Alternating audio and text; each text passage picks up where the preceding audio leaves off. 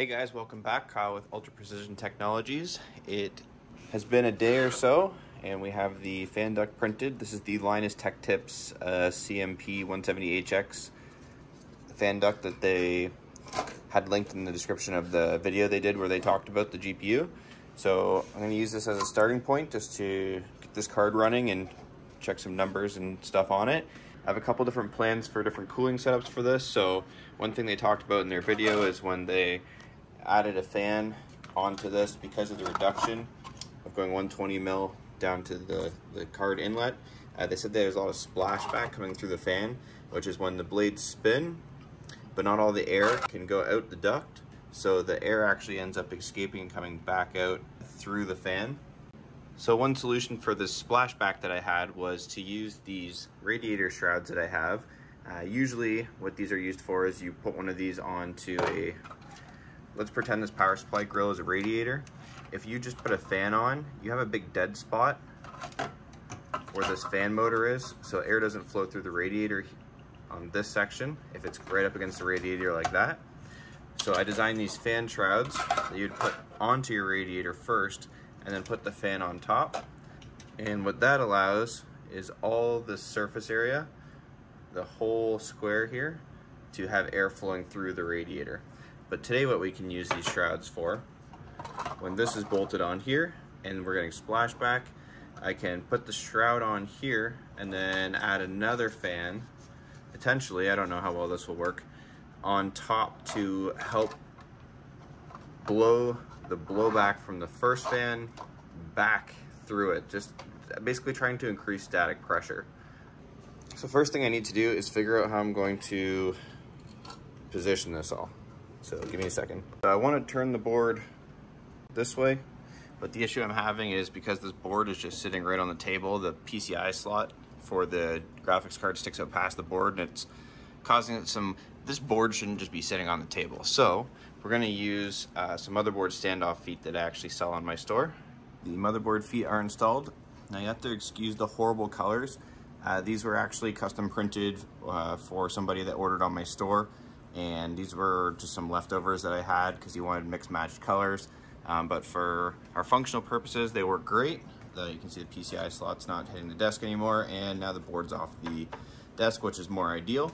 I have a new design coming out for like a desktop type test thing like this. Basically be more of a tray, like this is an ITX one. It's got a cutout for the CPU cooler, but for our purposes for today for testing, these are perfect. And they are available right now. Link in the description. The first thing we need to do is remove this bracket here. I got the feet installed, graphics cards in. This is the Linus Tech Tips 3D printed fan duct, and this is just like a consumer standard, like an Arctic 120mm PC fan. Probably not going to be enough, but I'm just curious to see what happens. And then after that fan, we'll go to a Corsair. This is like a static pressure optimized radiator fan.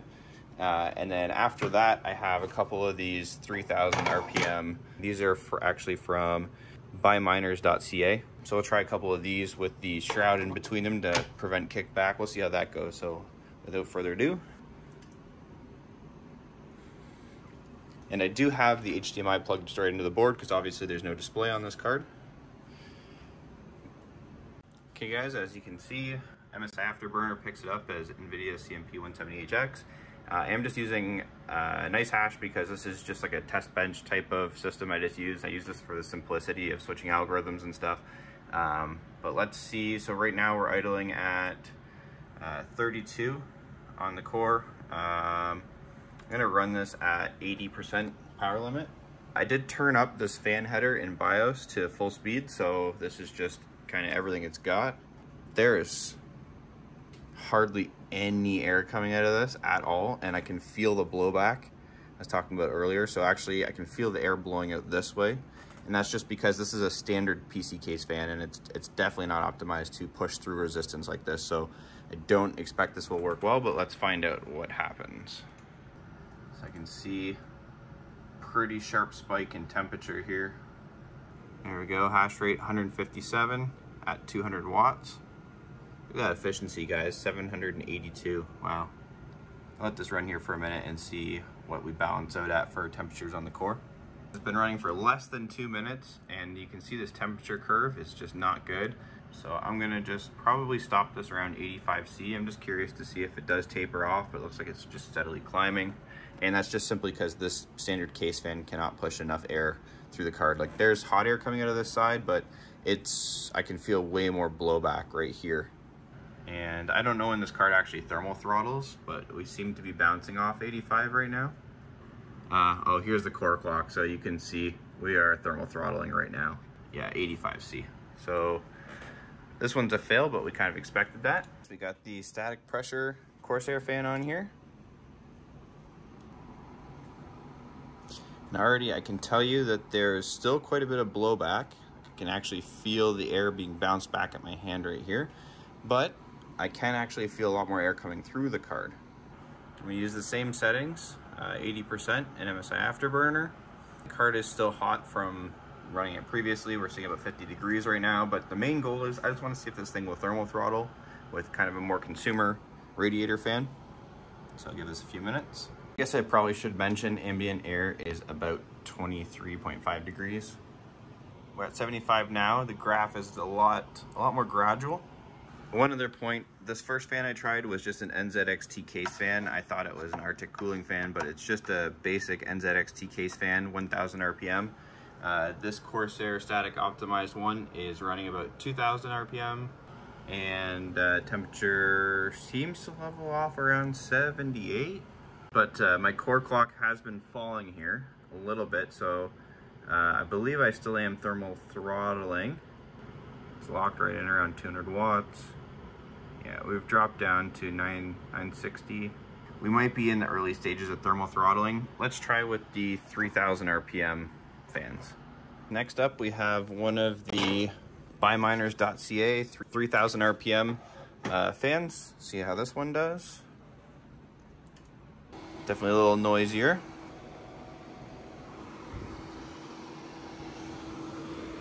Ooh, interesting. So there's quite a big gap around the edge of the fan between the frame and the actual blade, and I can actually feel quite a bit of air coming out around this edge. But there is quite a bit of air coming out the backside too, so we'll see how that goes. Get it fired up here. It says 3000 RPM, sounds like 3000 RPM, so we're about 2 minutes in. This thing is absolutely crushing shares.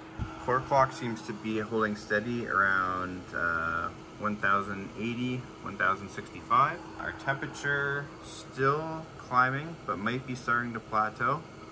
We'll give it a few more minutes. So the miner's been running for 6 minutes now, and it does look like we have leveled off around 73 degrees Celsius. The core clock appears to be maybe just slightly thermal throttled because it was around 1095, 1080 megahertz, and we've dropped down now to about 1050, 1060. So let's try adding a second fan onto this with the shroud and see if that makes a difference. Let's try without the shroud first. Well, I guess I'm just gonna kind of hold this here for a minute because I'm too lazy to unscrew everything. I feel there's air pressure trying to force them apart. And I guess my hand also will be blocking airflow, so let's hold it more like this. And I'll hold it here for a minute and we'll see if the temperatures drop. Okay, so these fans are duct taped together. We'll see where it plateaus out at for temperature. So I just took a little decibel reading of this thing. I'll throw it up on the screen down here somewhere. It looks like we've, with these two fans pushing against each other, there's quite a bit of turbulence and noise. So I'm thinking the fan shroud, if nothing else, will make this quieter, but we'll see if it makes it more effective. We seem to have stopped dropping around 66C, which is a pretty good improvement. And that's just, again, improving the static pressure, like dropping from all this down to this tiny little thing. And there we go. The duct is installed between them.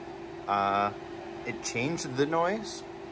It didn't make it quieter, as you can see from the decibel readings right here. It just changed the pitch a little bit.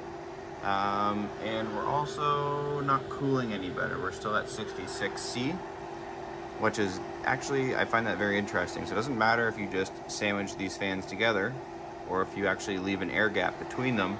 You know, I guess they move the same static pressure through the card. So interesting.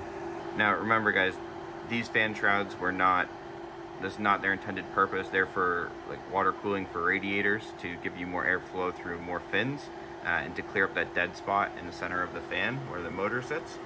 But I just thought I would try it out here and see how it goes. But we're holding dead steady at 66, so same as just sandwiching the fans together.